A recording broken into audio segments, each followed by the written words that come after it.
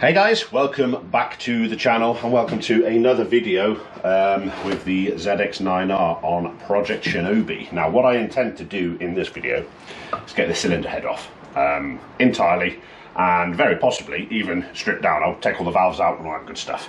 What I've done is obviously taken the camshafts out in the last episode, and where the engine sits currently now is where you would be if you were to shim any of the valve clearances. If you checked them, found any out of spec, this is where you would be now. You could then fit shims, refit the cams, chain, all that good stuff, and then yeah, you'd be back in. But obviously we're tearing this engine down completely. So without further ado, let's get amongst it.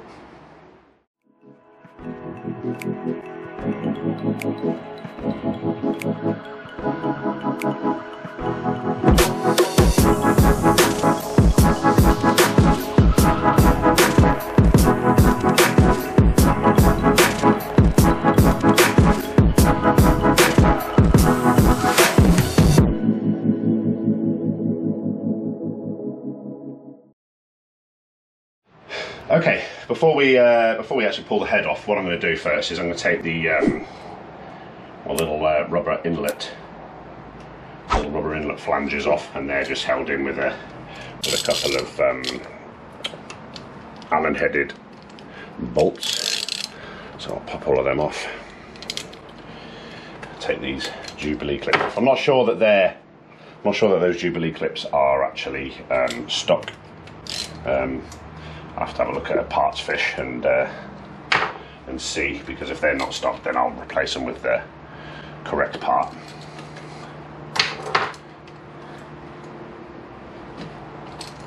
These are all coming out quite nicely so far.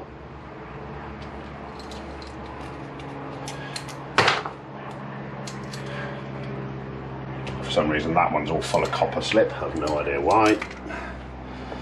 And there we go. Right, so let's whip them all out.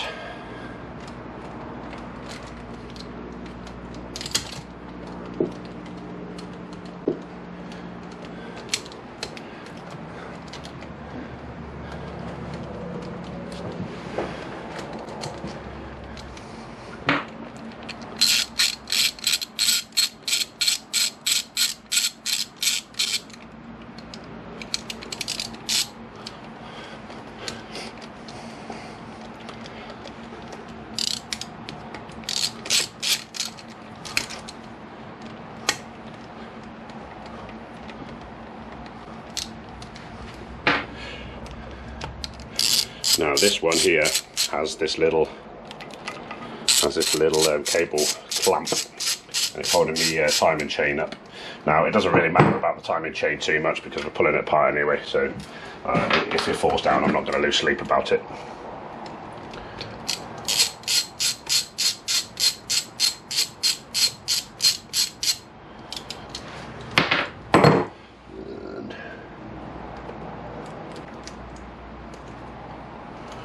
Cover all of them.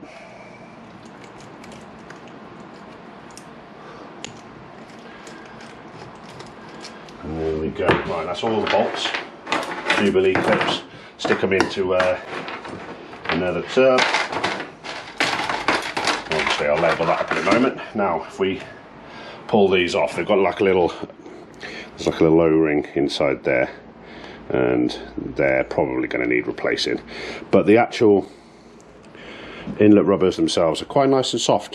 Sometimes these like to go a little bit brittle and plasticky, but these ones are good, so I'm happy to reuse these, and then obviously I'll just replace the O-rings. And there we go. Right, we stick all of them down there and I'll sort them out later on.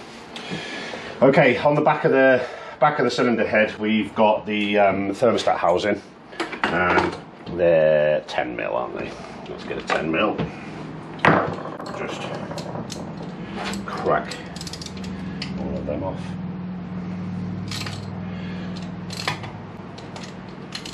I'll put a new thermostat on when I rebuild. Probably be a false economy to scrimp on that, because again, once it's once it's all assembled, the bike's up running. You have to strip half the fuel tank off and all that sort of stuff. You'll have to take the carbs off and all that kind of thing just to get this bad boy again. So I'll replace that with a brand new one as well.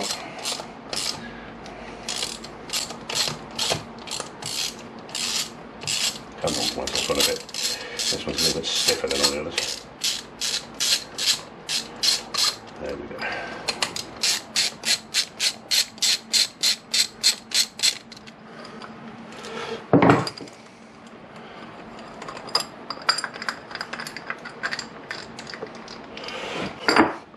And there is the thermostat, which was quite look at that.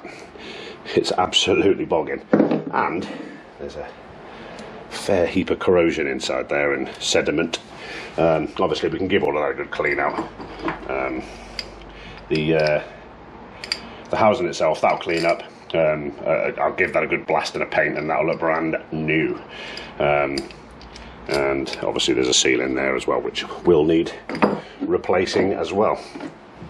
Okay, so there's a couple of little, you know, like the sensors and what have you. We'll leave all of them for the moment. The ports for the carbs, we'll leave those.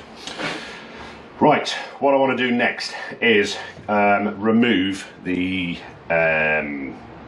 lifters from the top of the valves.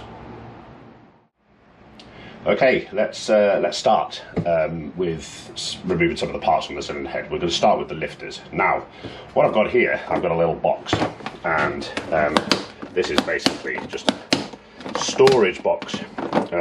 There's what you can see inside here. They've got little dividers in. All of them have. And what I've done, I've taken the liberty of numbering them. You'll see I1 to 8, and then E1 to 8. Now, I'm fairly sure that you guys can figure out what's going off here. Exhaust and inlet 1 to 8. Now this is cylinder 1. Cylinder 1 is at the timing chain end. Cylinder 4 here. So exhaust 1, 2, 3, 4, 5, 6, 7, 8. Inlet 1, 2, 3, 4, 5, 6, 7, 8. You see where I've gone with this. And then what that will do is that will enable us to put them back into the correct location when we come to reassemble, because you don't want to mix these up, because obviously all of these components wear together and need to stay together later on. Obviously things like the valves and all that good stuff, we will be checking everything to make sure that it's within the service limit. Anything that is outside the service limit will obviously get replaced with a brand new item. So anyway, moving on, we'll start with the exhaust. So I've got my little magnet here. Here is the lifter from exhaust 1. Well, so obviously this is the exhaust, the 2 exhaust valves on cylinder 1, but this is going to be 1, that's going to be 2. Inside there will be a little shim.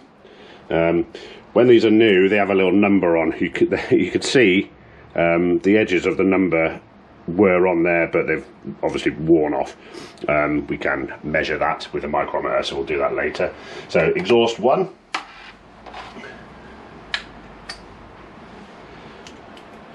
Exhaust 2, and so on and so on. 3 and 4.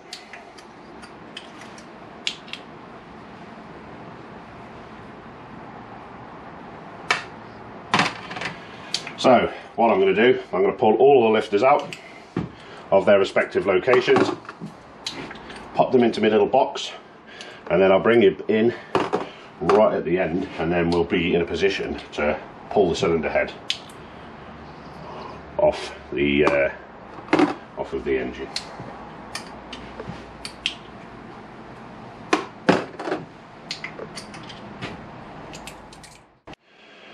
Right then, okay, so we've got all the lifters out into their respective sections in the tubs, and what we're going to do now is we're going to look at getting the cylinder head off. So before we do that, what we need to do is a couple of little things.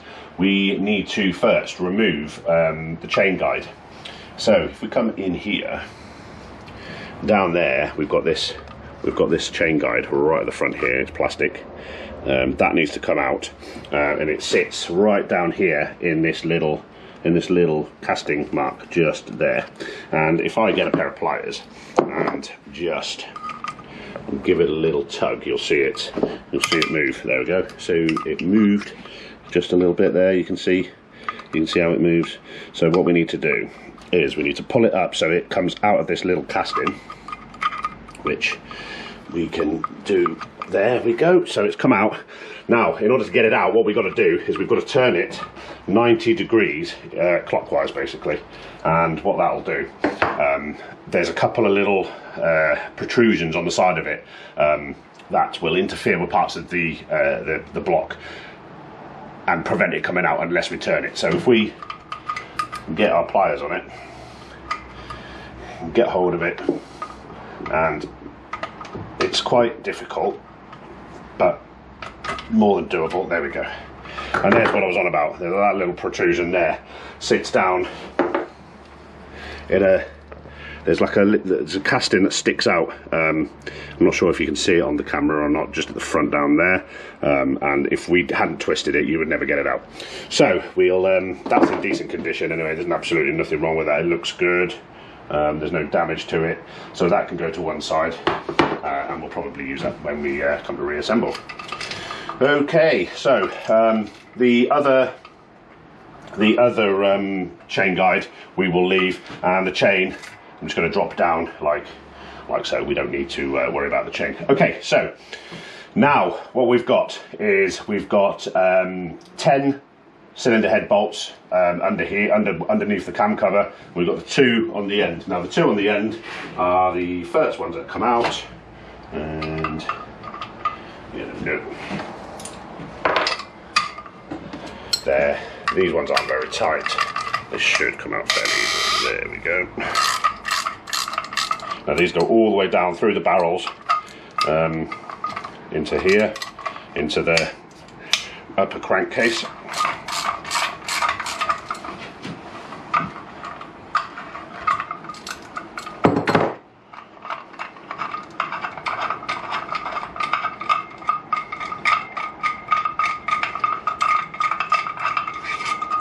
And there they are. A little bit of corrosion on them, but they'll be okay.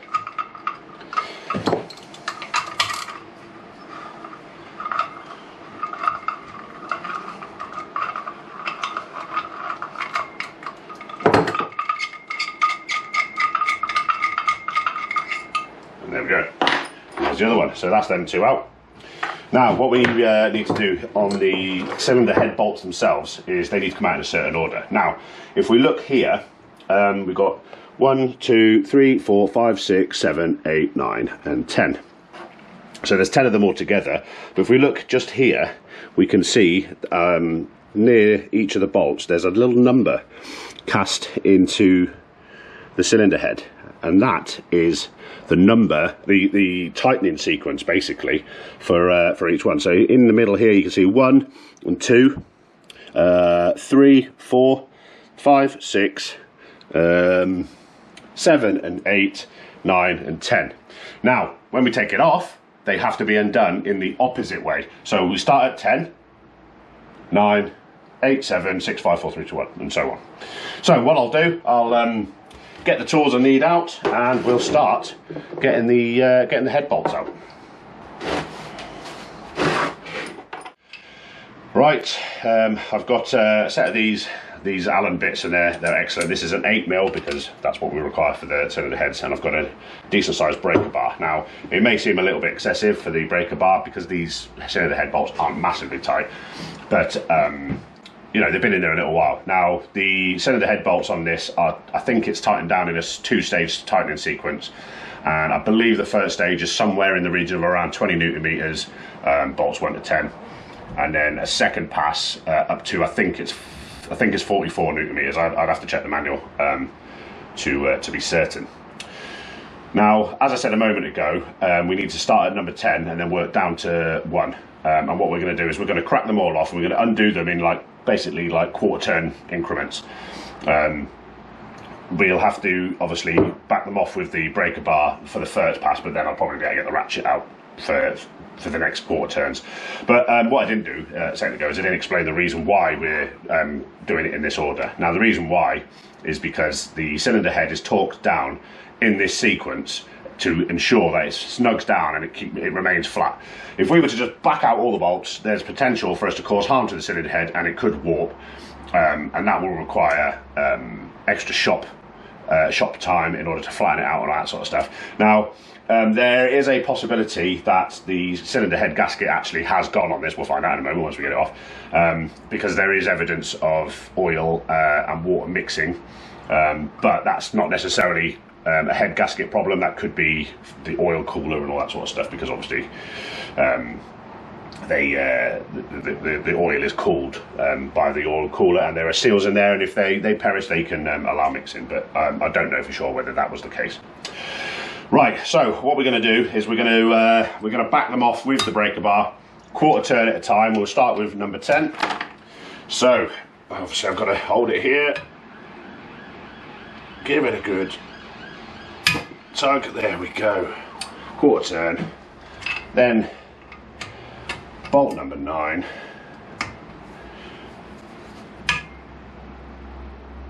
and this breaker bar's making light work of these. So then that's 9,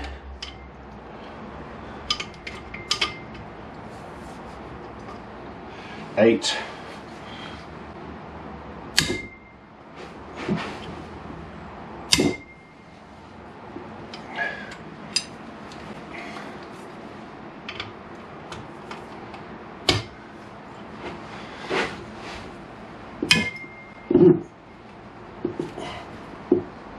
9.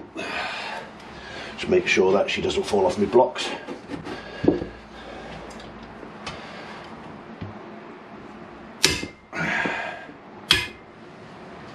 7, and 6 is here.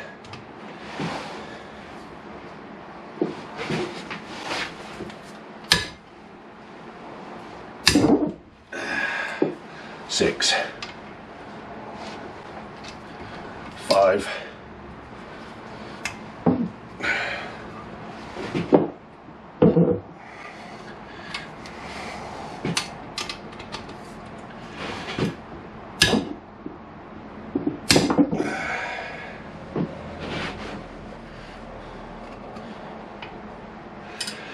and then obviously 4, 3, 2 and 1. So you get the idea. So what I'm going to do, I'm going to carry on with that.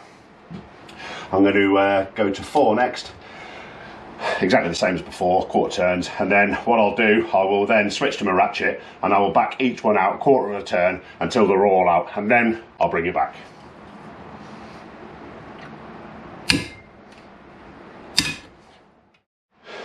Okay, so I've got all the head bolts backed out, and here they go. So we can remove all of them.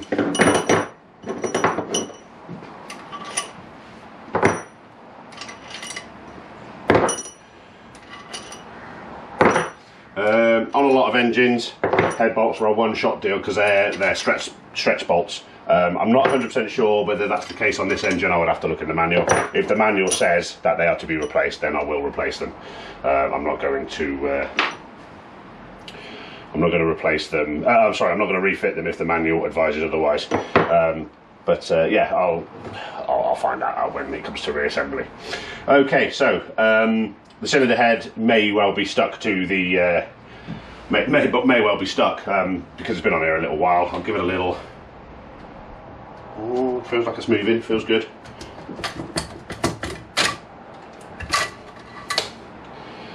And there we go. What I'll do, I'll pop it down there like so. Now, as you saw there, a little washer fell out. There is a washer on each of the head bolts, but I will recover that in a second. And what we can see here is a pipe. Now this is just an oil pipe, and there is an O-ring at each end of that, so we'll recover that, stick that down there. Now let's have a look at this gasket and see if there's any obvious signs. To be fair, there doesn't appear to be. It looks okay. You can see there's a lot of gunge Look at all of this rusty mess. You can hear all the washers dropping off inside the cylinder head. Yeah, it doesn't appear to have blown between the cylinders, and it doesn't appear to be there doesn't appear to be anything wrong between any of the oil weight or the water jacket. So yeah, it looks okay. Anyway, obviously we'll be fitting a new one on reassembly. Now here we can see the tops of the pistons, and yeah, they look okay. The bores, if we get a torch, we can see the bores look pretty good. In fact, you can still see hone marks, which is pretty. You can still see hone marks, which surprises me. Now, one thing to know, if you were just doing a head gasket replacement here, if you disturb the barrels at all, there is a gasket under here called the base gasket, and that goes between the barrels and the upper crankcase. Now, if we were to disturb this, then that gasket would need to be replaced as well. So if you were just doing a head gasket job, leave that as it is and you should be okay. But obviously we are going to be removing it.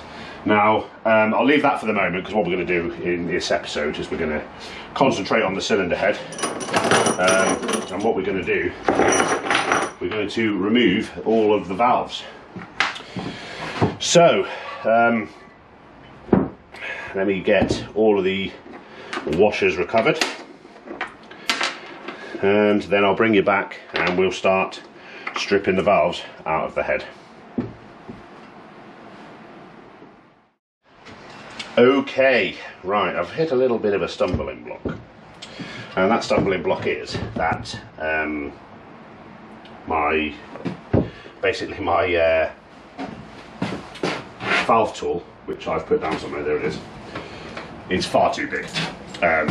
This is massive compared to the valve retainers on this cylinder head, so I'm not going to be able to use it. So what I'm going to have to do when it comes to reassembly, I'm going to have to get another one, but there is a little trick you can do in order to get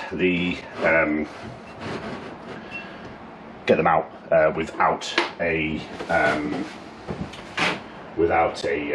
tool. But obviously this won't work. To get them back in again, you will require the correct tool in order to get them back in.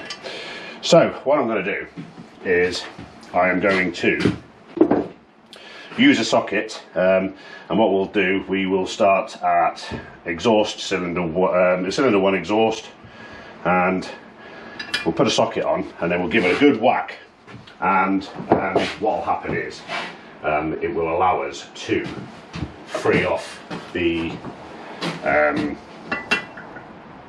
collets. If we hit it hard enough, it should compress the valves enough that the collets pop out, and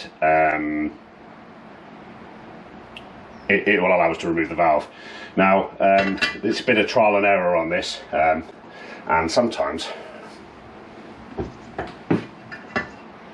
yeah, you can actually just, yeah.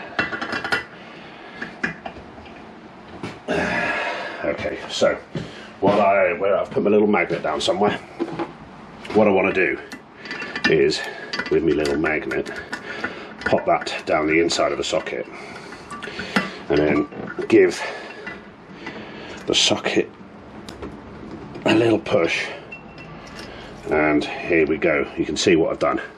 One of the little collets has come out and the other one is still in there. So what I need to do is recover the other one in the same manner.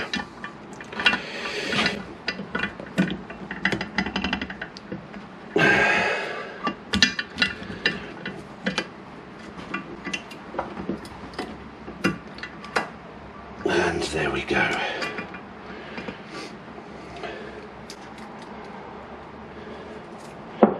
There is the other collet. Now what I need to do is I need to get the box. Those are the inlet ones. Exhaust one pop the collets in there. And there is the valve retainer. Now, what we're doing here is all we're doing is pushing down the valve retainer against the spring. We're not pushing the valve down, so we're not going to cause any damage by pushing the valve out or anything like that. We're not pushing the valve, we're literally just pushing the valve retainer. And then in here, we've got the inner and outer springs. And there they go. Pop them in as well. And there is the valve. Now, if we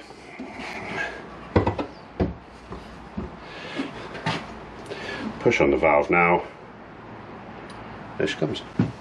And there is one of the exhaust valves.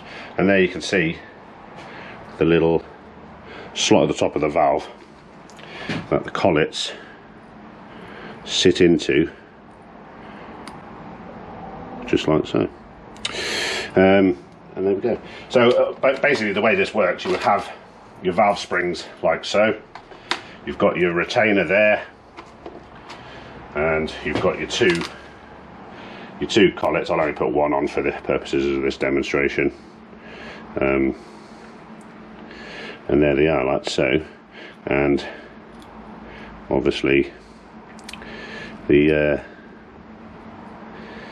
collets are held in place against by spring pressure pushing against the valve retainer, basically, and that's what stops them coming out. So yeah, that is valve number 1 out. So what I need to do now is I need to do that for the other 15. As I said, we will struggle to get the, I mean, we may be able to get them in using that method, but it'll be a pain. So what I'll do, I will get another valve, a valve spring compressing tool that will fit this head for us to install it, because it is a damn sight easier. So what I'll do, I will get all of the other 15 valves out and then I'll bring you back.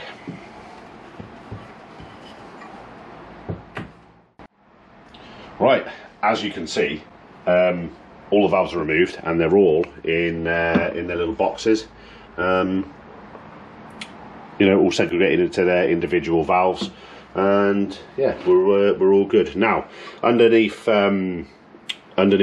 here, we have the valve stem oil seal, which I need to remove. Come on, they do stick on. There we go. There's one. Obviously we'll replace all of them. To be fair, with a gasket head kit, I think you get those anyway. So obviously we'll replace all 16 of them. I'll get the other ones out later on. I don't need to bore you with that. What I can do is put the lid on this, and that is safely stored. Now I've got the luxury of having these neat little cylinder head stands.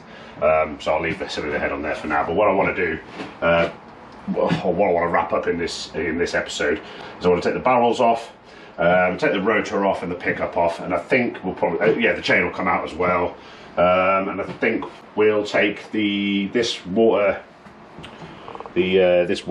flange off the back of this, because that is toast and it's going in the bin. As I showed the other day, I've got a brand new one to put up. Well, it's not brand new, it's second hand, but I've made it look brand new. With a little lick of paint, that was all it took. Okay, so for this, should just be a case of just, there we go. There will be some dowels under here. Give it a little, just give it a little tug and she'll come up. And if I give it a little push against the pistons, the middle two pistons are out.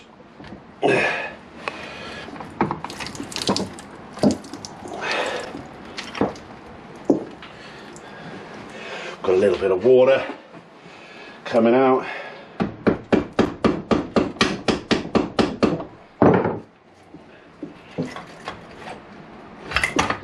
And there we are. Yeah, all the water coming out now. Obviously I'll have to clean all that up later. And as you can see, look at the colour of it. I'm guessing the previous owner of this bike didn't understand the concept of demineralised or deionized water, and it's probably used tap water, to be perfectly honest. Here's the chain. We can recover this gasket now.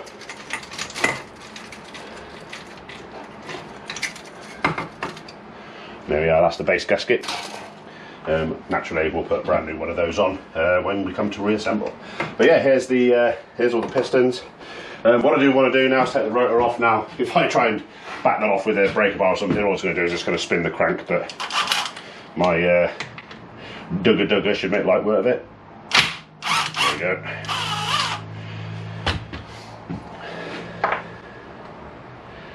Take the rotor off. I'll put that in a box. Next thing I want to do is I want to take the timing pickup off. I think are they 8mm? They look like 8mm. Yes, they are.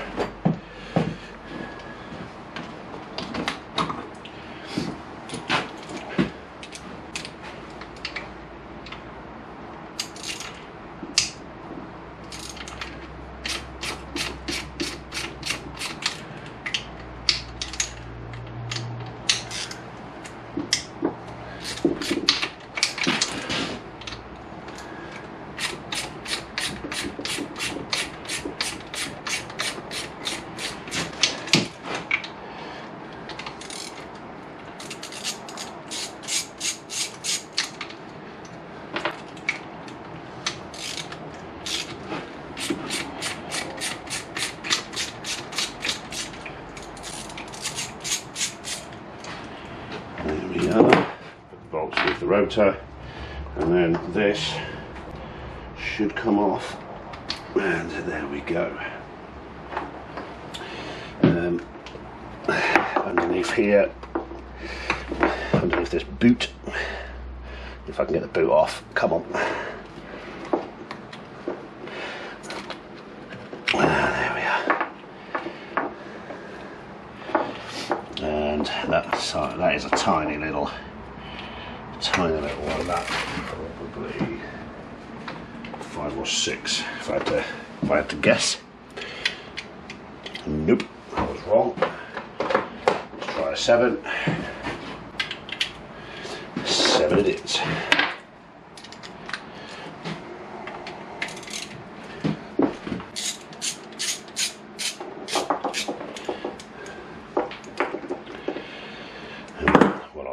I will fit that little screw back in so that she doesn't get lost.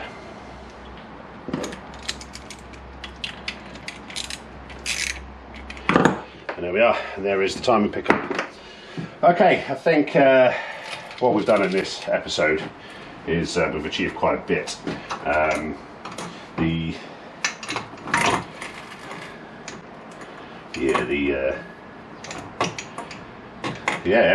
Everything looks really good actually, to be fair.